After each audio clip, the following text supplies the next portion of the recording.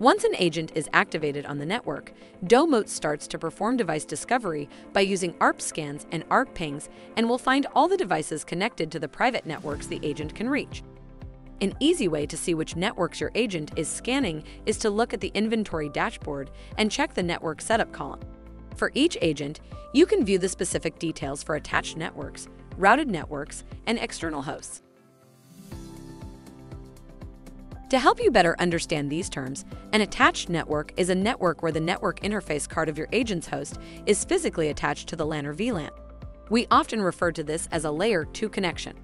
In this case, the Domotz agent is doing Layer 2 scanning of the F0 interface and found this to be a /22 CIDR.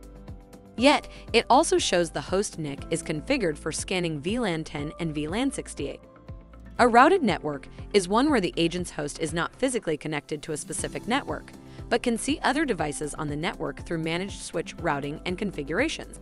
This is often referred to as Layer 3 routing, which allows the agent to see IP addresses of devices through standard TCP/IP protocols, but MAC address information is not returned through the network.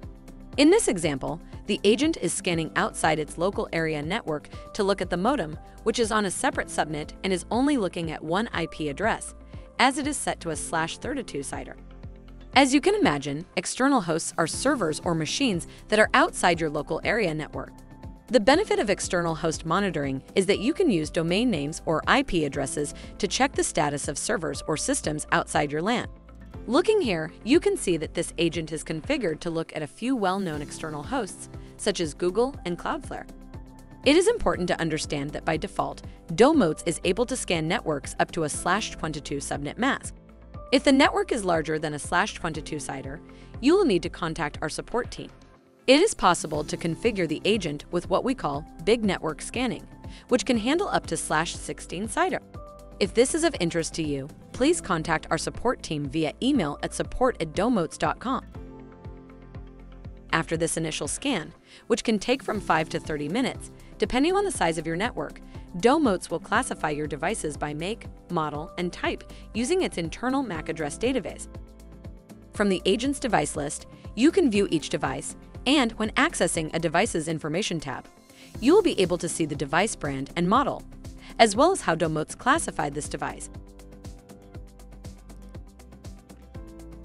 If you want, you can change the details of each device to fit your needs better. If you are using the Domotz desktop application instead of the web-based application, Domotz will allow you to export the device list into an Excel formatted file. You can export the complete device list by accessing the device list section of any site, then click on Import Export, and then Export Device List. This will trigger the download of an Excel file.